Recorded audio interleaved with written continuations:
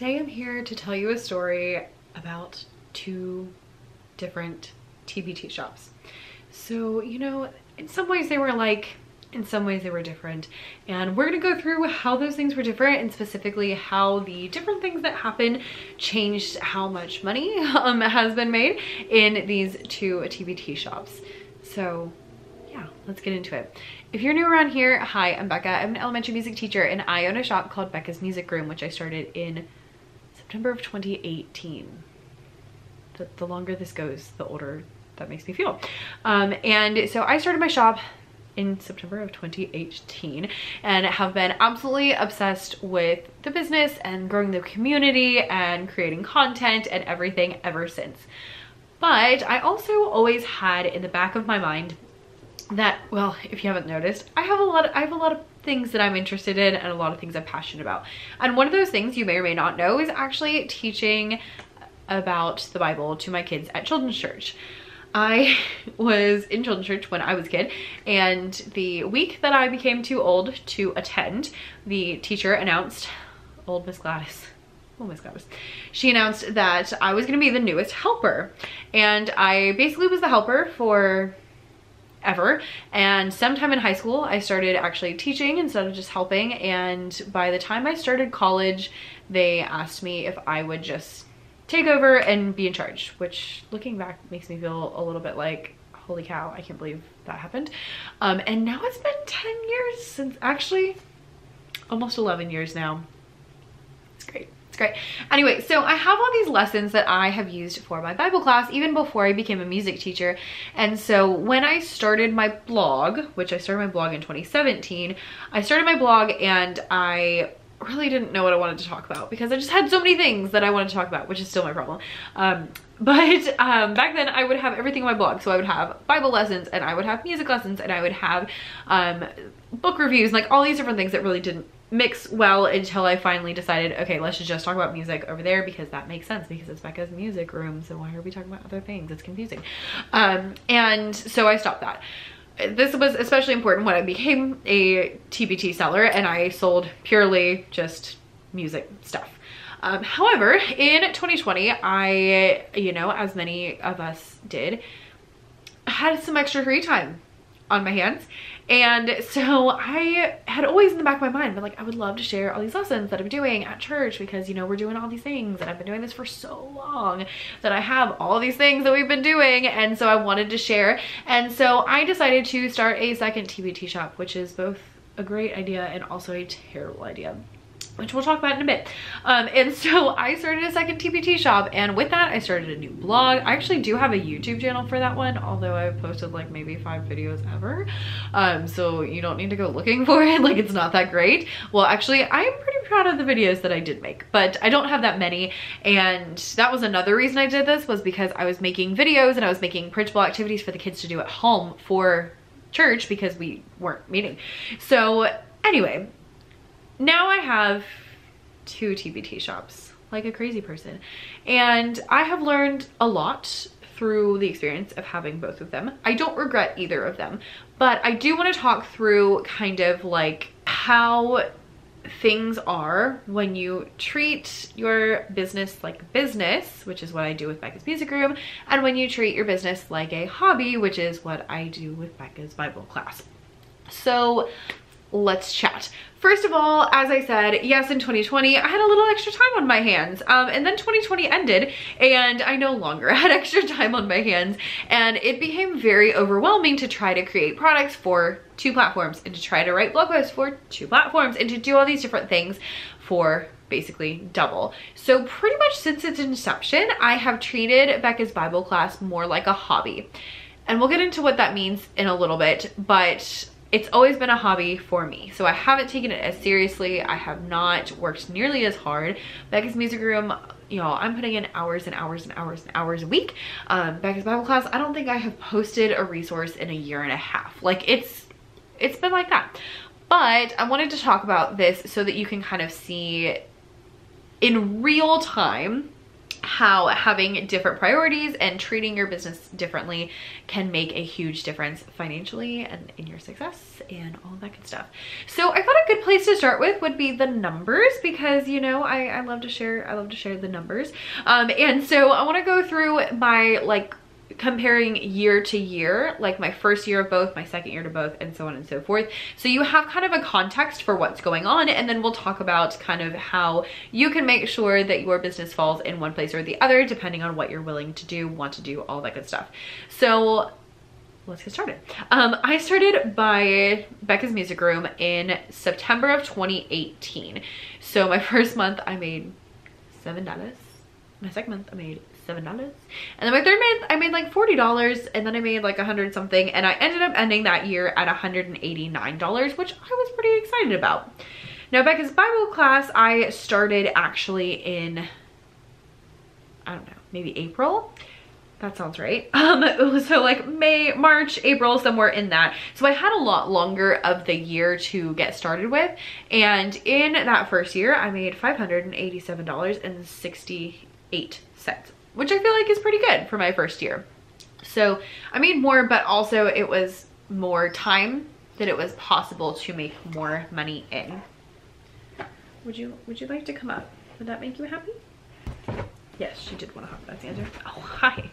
So then on the second year of Becca's Bible class, when I was still doing a good bit of work and adding products, and I was writing blog posts, they weren't coming out nearly as much as my music room ones were, but I was writing them. And in my second year, in 2021, I made $2,129.29 on Becca's Bible class, which is great. That is compared to on Becca's Music Room, my second year, or my first full year in business, I suppose, I made $7,818. Year 3 in my Bible class is when I really started to honestly spend less time on it, because I got to the point where I was like, yeah, I need to be spending more time on the music stuff. I was back in the classroom in 2022, and instead of sitting at my house not doing anything, I was working really, really hard during the school day, but I didn't have any like after school activities. I wasn't doing choir, I wasn't doing, you know, we weren't going to church, like all that kind of stuff during that time. So that's where I had that extra time, was the lack of other things. So in my third year of Becca's Bible class, I made $3,029.31. So yeah, about 900 more than the year before. So that's a pretty good amount of growth. However, if you compare that to my third year of TBT on Becca's Music Room, I made $21,459 in my third year over there. Okay. Then in my fourth full year, which was last year, 2023, I made $3,706.05, so $700 more than the previous year. Whereas on TBT in Becca's Music Room, my fourth year, I made $58,322. So as you can see from those numbers, they have drastically been different. However, I do want to just, you know, input that there are a couple of differences. First of all, the main thing is that I had totally different niches, because, you know, music versus Bible, those are not the same thing. So that could potentially have something to do with it. Maybe there aren't too many Bible teachers shopping on TBT. I don't know. I also had my blog for a year before I started my TBT shop for Becca's Music Room. So I already had an email list, I already had blog posts, and so those kind of things helped me to generate a little bit more traffic earlier, versus I didn't have those things with Becca's Bible class. I actually started my blog and my TBT at the same time over there, which I liked, because then I was able to promote those products that I was making, but I didn't have that like year that I had been building things up. So that's another thing to take into account.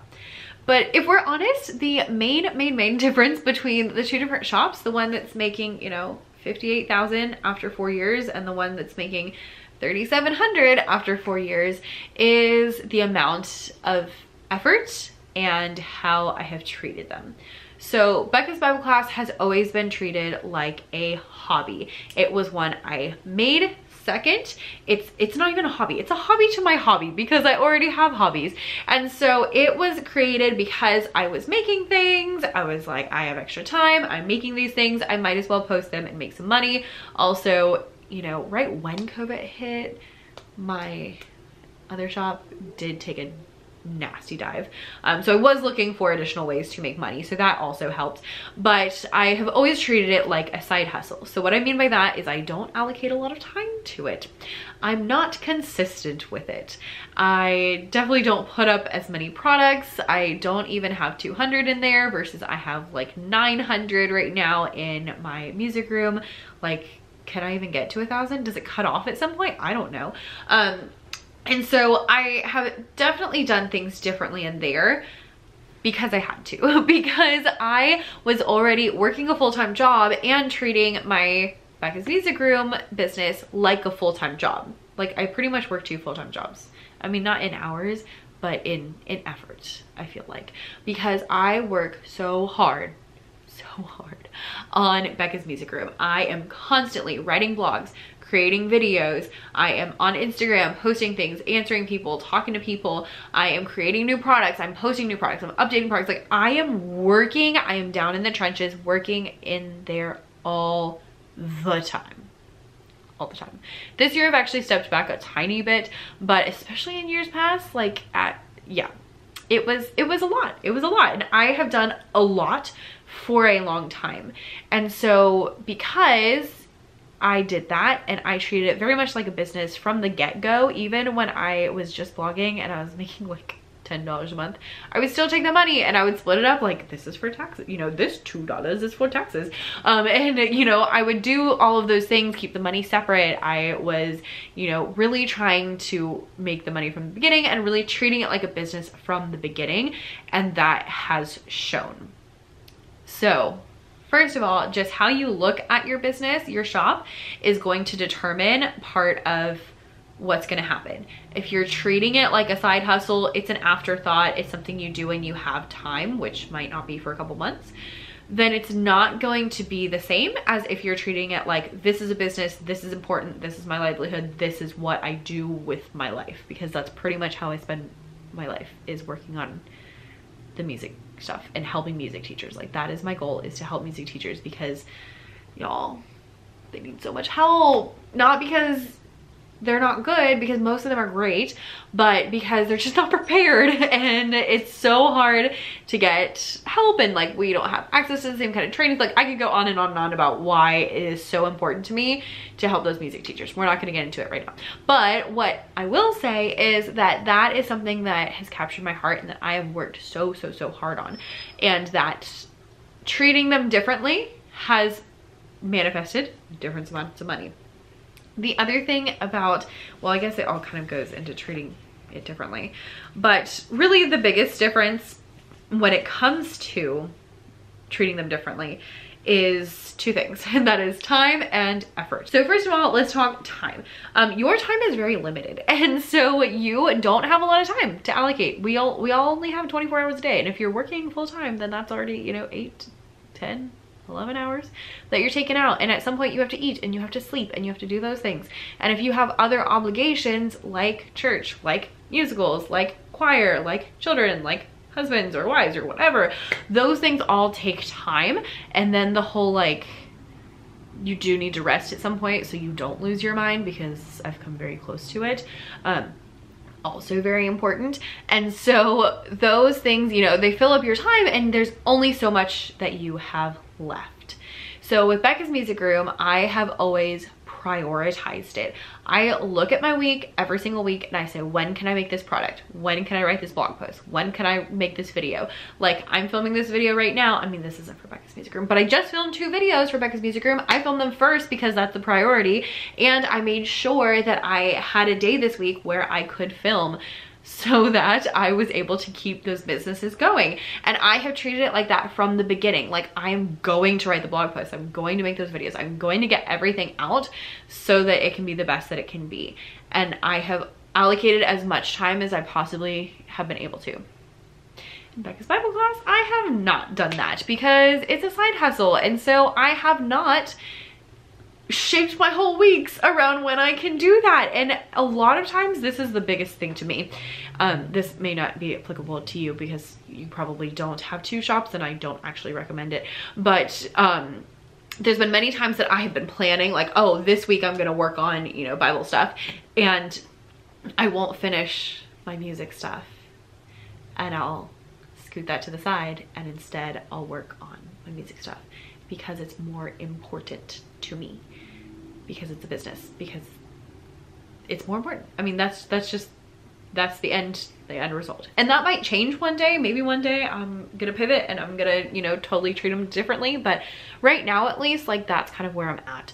So when you're looking at your week and you're allocating time, if you want to treat your business like a business, allocate that time first. Figure out consistent days that you can work on your business, because that has been the biggest thing. When I talk to people who are successful, it's because they have, oh, these are the days that I work. When I talk to people who are not successful, it's like, oh, well, I just couldn't find time. And that's how I feel about the side hustle. Oh, I just didn't have time. Oops. I don't say that about the business. About the business, I'm like, no, I will have time. Like, I will find it. I will make it. I will make it happen, because it's gotta get done. Okay? Okay, so first of all, if you want to treat your business like a business and you want to have actual business results, and you know, now I'm making 6 figures over there, schedule time. Time is the biggest thing.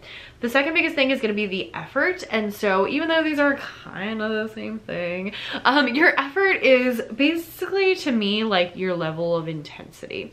So if you're very like willy-nilly, like, oh, I might do it, oh, I might not do it, or you're not too concerned with how much you're going to get done, that's not a lot of effort. If you're like, I'm going to sit here and I'm going to get this stuff done, that's effort. And we all know what that feels like, because you have had times where you had a lot of effort and times where you have not had a lot of effort. You probably have products that you put a lot of effort into and products you haven't put a lot of effort into. And so those things that you are putting more effort into are going to have better results. I spent a lot more hours working on my music lessons, which is, you know, partially just the nature of what they are, because I'm, you know, making videos and I'm writing sheet music and I'm adding all these extra things that I maybe don't need in my Bible lessons. But all those things are effort, and that effort is what's going to get you the extra money. So if you're looking to level up your business and you're looking to do better, then you need to make sure that you're putting in that level of effort, even when it's hard, even when it's difficult, even when you don't want to. So have the time, but also put in the effort of actually working when you say you're going to, actually accomplishing what you want to accomplish when you're doing it. Okay? Okay. And last one, but maybe even the most important, is the consistency. This has been the telltale sign on the telltale sign?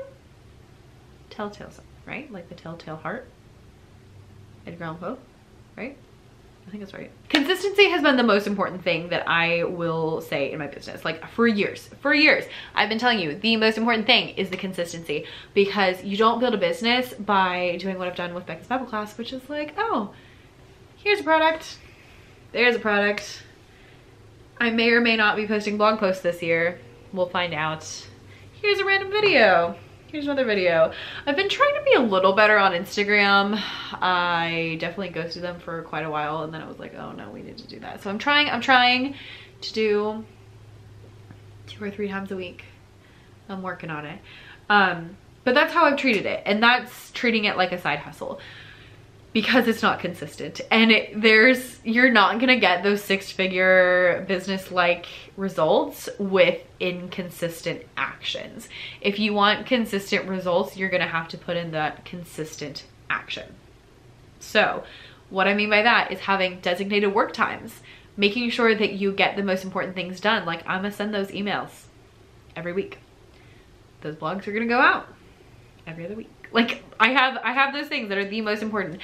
I make sure that I'm posting new products. I make sure I'm updating products. Like, I make sure I'm doing all these things, and I do them on a consistent basis, because if you can be consistent and you can keep going, then even if, you know, this product's not a superstar and this product's not a superstar and that product's not a superstar, one of them's going to be.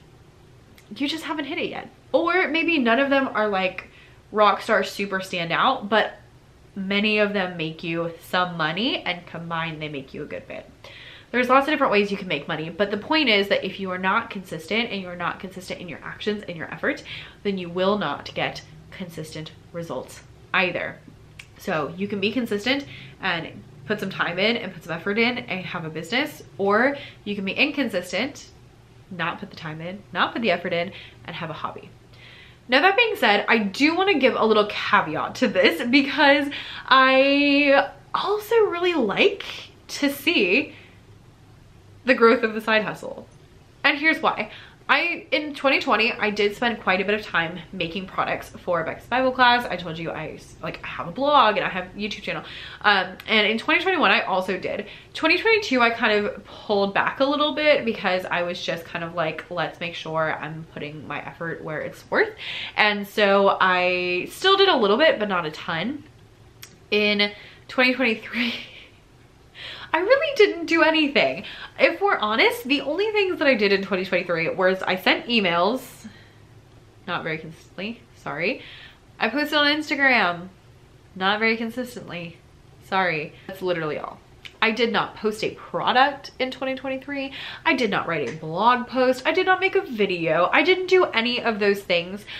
But even without doing those things, I was still able to, one, get people on my email list. Can I just say, people have been coming to my email list because I had all those lead magnets in my blog posts that I made in previous years, not even this year. So I was still getting more people on my email list, which means that each email is reaching more people. So I'm putting in the same amount of effort, but I'm getting more out. So I got more people on my email list, and I also got people who were purchasing my products. I still had growth year over year, even though I really wasn't doing anything. Now, I had more growth in the beginning when I was putting that extra effort in and I was working harder. But it's also really important to note that the money still came in even without me putting effort in. And that's the definition of a passive income. And the reason I wanted to highlight that is because I know some of you, well, most of you here are like, yeah, let's build a business, let's do all the things, because that's why you find me, because that's what I'm all about. But I know some of you are not about that. And some of you are like, I don't have a lot of time and I can't treat this like a business and I don't want to quit teaching, or I just want to make a couple extra dollars. And so for those people, I wanted to share this kind of as a little bit of hope and inspiration of, if you can put in some effort, especially at the beginning, like I did. I put a lot of products up, I put some blog posts up. If you can put that effort up in the beginning, then it will continue to make you money. Not at the rate that you maybe want it to, not super quickly, but it will continue, and that will help you to have that passive income that's truly passive down the road. It's never always passive, but it can be passive. So whether you're in the boat of, oh, I just want to make a little bit of money, or yes, it's nice to meet you too, or you want to build a whole business and, you know, do the whole thing, you can do either one. Just remember that your attitude, your time, your effort, and your consistency is going to determine your outcome. So the problem lies in where you want the business money, but you're not willing to put in the business effort. You're putting in the side hustle effort and wanting the business money. And that's not how this works. If you want to have that really good income input, then you need to do the outputs that will create that. So you need to have consistent effort. You need to post products. You need to have traffic, you need to have an email list, you need to, like, you need all those things if you really want to be successful long term. You don't need them all right away, but if that's your goal, that's what you should be working towards. If you're doing a side hustle though, yeah, post some products. I already made this, might as well post it. Actually, I made something the other day for my kiddos and I was like, oh, I need to go post this because I already made it for my kids, so I might as well put it up. You know, little random Bible lesson, haven't posted one in a year and a half, but here's something that we were doing this week, so I might as well post it because I already made it. So that's kind of the side hustle mentality versus the business mentality of, oh, let me find some data-backed product ideas and create them and make sure they're really, you know, all those things. A lot of my Bible lessons are really fun and exciting. I have like a science lesson and object lessons and like all of these different things, but you know, it's just not the same. So there's a little inspiration. My whole point of all of this is I want you to make sure that you are going after the business you want and then taking the actions to make that business happen. Because if this is what you want, this is not going to get you there. So you have to make sure that you have the right mentality and you're doing the actions that back up that mentality in order to get the results that you want. If you have questions about anything specific, go send me a message on Instagram. It's at becca.e.davis. I would love to make maybe like a follow-up video where we could talk more deeply about one or more of these issues, things. If you're thinking about maybe doing a second shop and you're not sure, we could do a video about that. Although, spoiler, I'll probably tell you no. But we can talk through, you know, when it might be a good idea, when it might not be a good idea, and all of those things. So thank you for watching, and I look forward to hearing you over on my Instagram DMs. You can also leave a comment, but I'm really bad at